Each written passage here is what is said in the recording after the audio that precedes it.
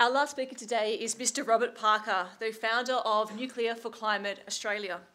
Robert spent most of his career doing great things in civil engineering. He's held both the president and the vice president roles of the Australian Nuclear Association and is one of Australia's most active nuclear energy advocates. Today, Rob will address the specifics of the GE Hitachi BWR X300 small modular reactor design, including an overview of timelines, plant design, construction methodologies, operation, plant siting, and project costs. He will also detail the massive potential that exists for Australia and Canada to team up as Commonwealth partners in the deployment of this power plant. Over to you, Rob. Thank you for that introduction, Jo, and it's lovely to see my fellow members of the Australian Nuclear Association here tonight, and thank you for coming out. I must say the trip we took, the four of us took to Canada, greatly exceeded my expectations. I will mention in passing that some years ago I got interested in this ABWR X300 plant, but also I'm going to give a big shout out to a gentleman who's now a good friend of mine in Toronto, is Dr. Chris Kiefer, who runs the Decouple podcast. If you're a bit of a fan for podcasts, I recommend you listen to Chris because he's been a staunch advocate of nuclear, not only in Canada. He's an emergency physician there and he works all sorts of hours, but he went over to Europe to try to get the Germans to see another path. He didn't necessarily have much success, but all power to him for trying. So I recommend that. And it was Chris's efforts on his podcast that actually did the link for me mentally between Canada and the ABWR X300. So today I'm going to talk about cost. I'm also going to talk about the teaming, but the other speakers have spoken a fair bit about that. I'm certainly not going to repeat myself.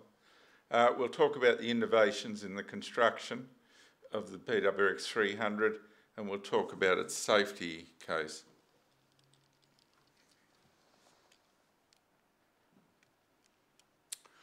Okay, on this slide,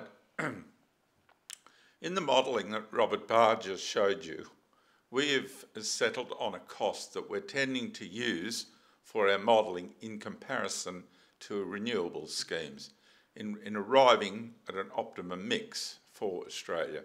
So Robert's model is rather wonderful in that you can put amounts for the transmission, you also put your emissions intensities, and you can put in different costs.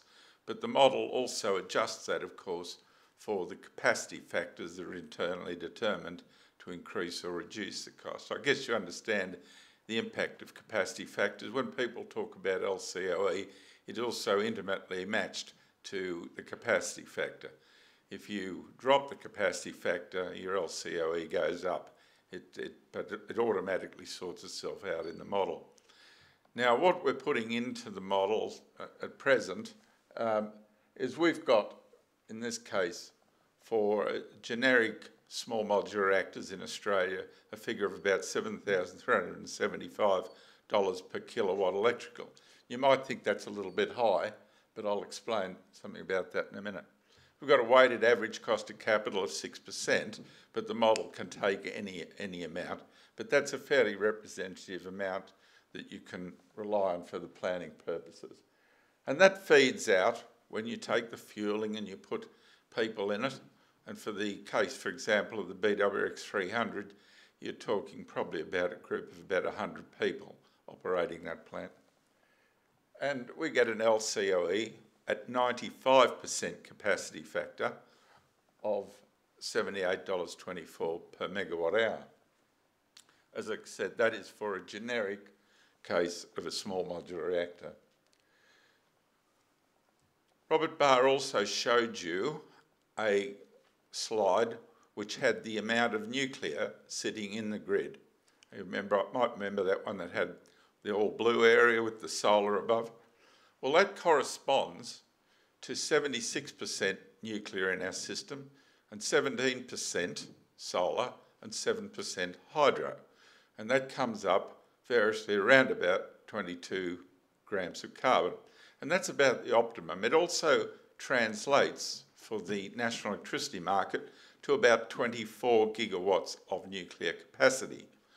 Now, what we're seeing, of course, now is that we've got different systems developing in Australia, transmission expansions.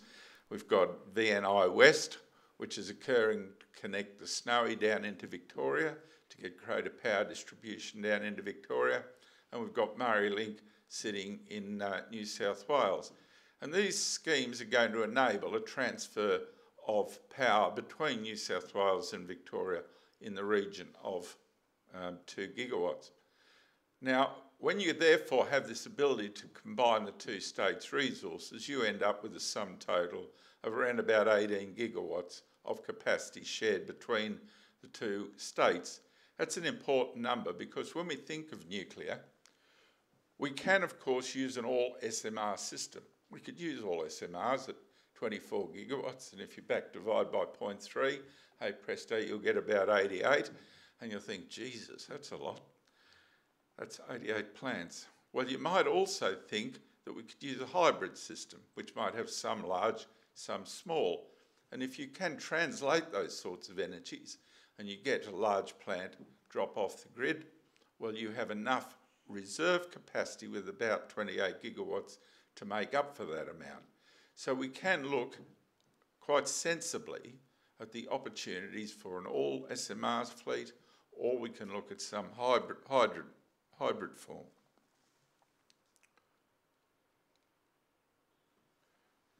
Now we've discussed quite at length already why Canada, so I'm not going to rehash this, except to say that the Polish people, for the same reason that we've already advocated, and I'll just read this part in red here. The CEO of Synthos Green, that's the Polish CEO who's looking at putting in 10 of these plants in Poland, said the fact that the BWX 300 technology has been chosen by experienced utilities from Canada, the country with decades of experience in the nuclear business, confirms that we have made the right decision and we're on the right track. Working with the Canadian entities such as Laurentis Energy Partners will allow us to learn from the first planned BWX deployments in the world.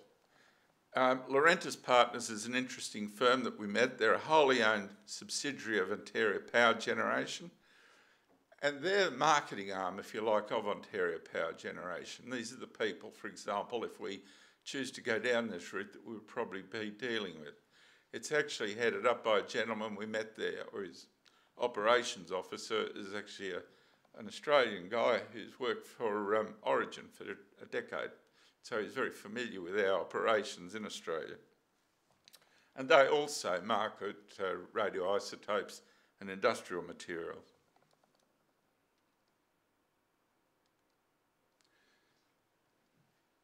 I won't go through this anymore because we've heard enough about that. So I'll dive right now to the technical details of this BWX 300 plant. In this image, we see that the power block, that's the building. Down on the bottom right, we've got a 2-pack. Top left, we've got a single pack. The power block is 140 metres by 70 metres. It's a low-rise building, well, low-rise in terms of it being about 20 metres high, which is not particularly high. It's probably about the size of Bunnings or something. Its EPZ is expected, it's about, I hope that term said, EPZ is expected to be at the site boundary when it's finally licensed.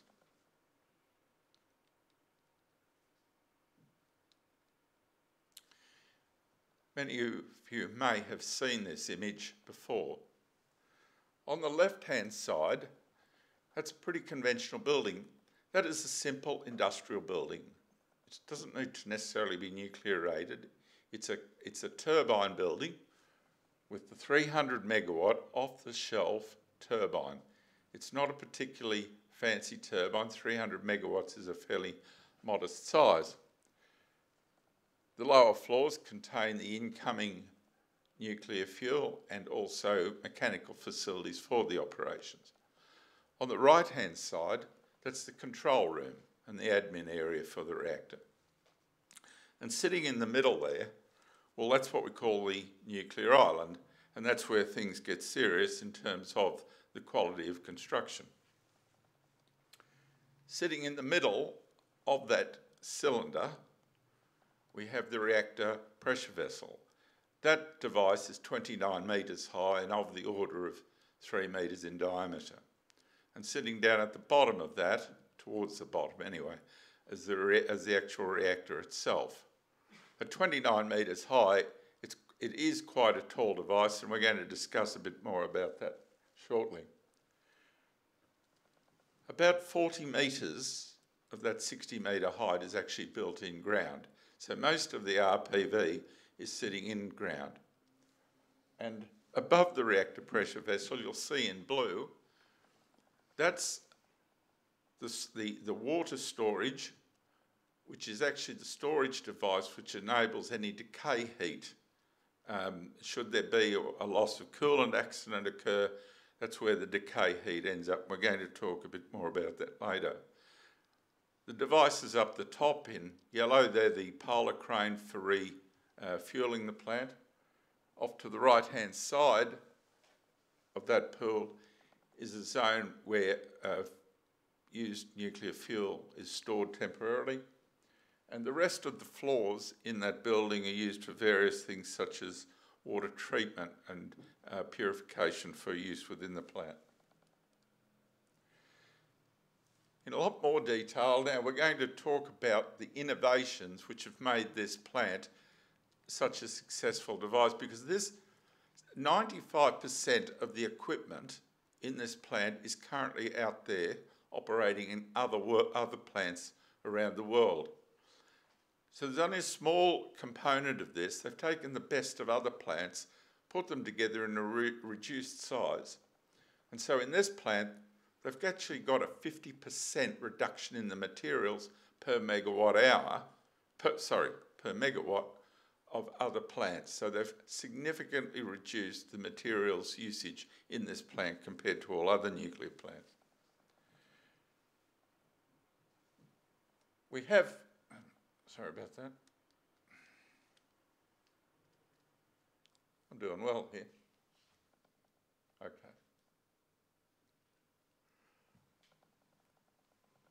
The vertical walls and the horizontal floors are built using a composite structure of steel and concrete. It's called the steel bricks technology, and I'll come to that now. Says I. The method of actual construction of that cylinder in the ground is pretty straightforward. The technology, well, I've built structures like this in Australia. They're actually large sewage reservoirs that we often have in urban environments. Not much different to this. We use the same construction technique.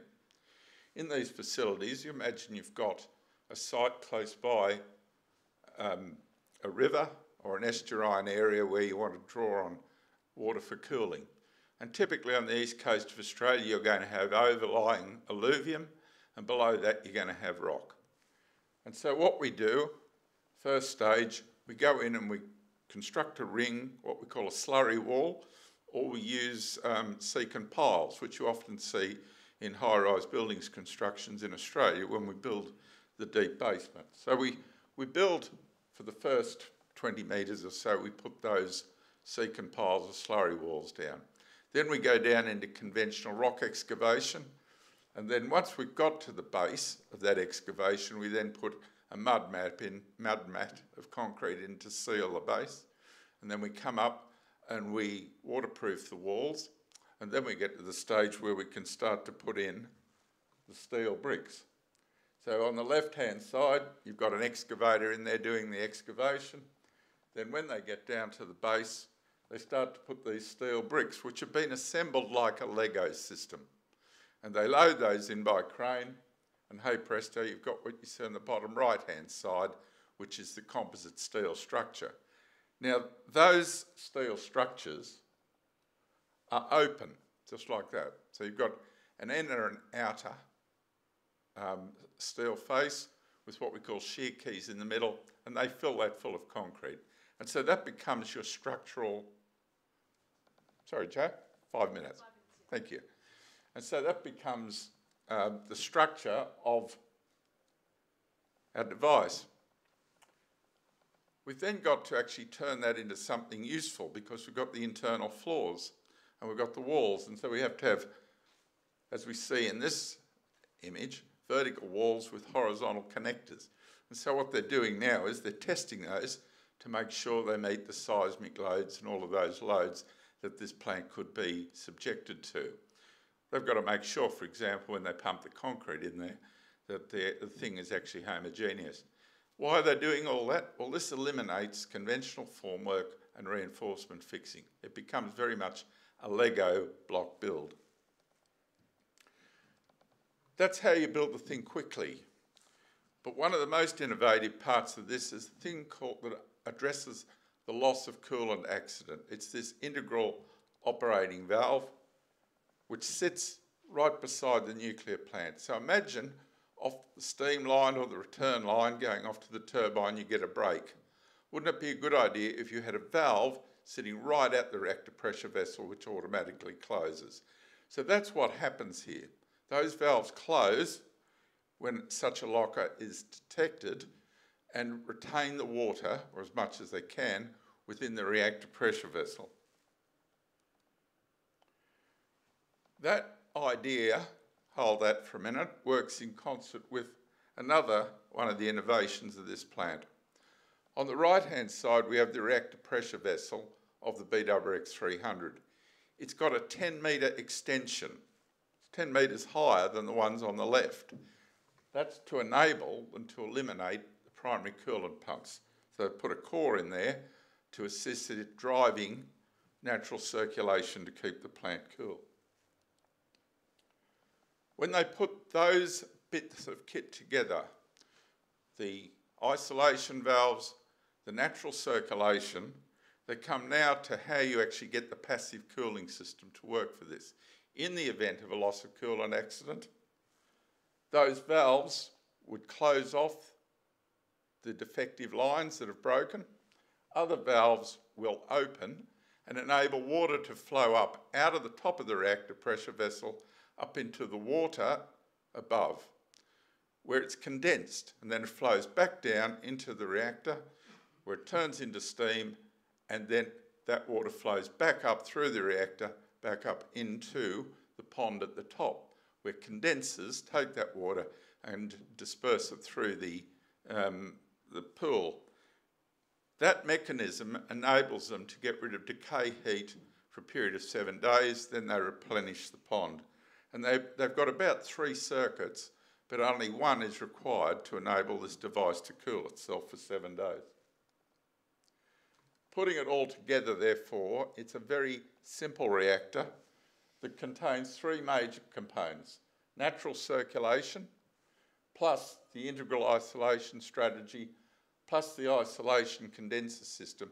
All 3 of those innovative parts combined together give you a very simple, safe reactor that has also pulled 50% of the equipment out.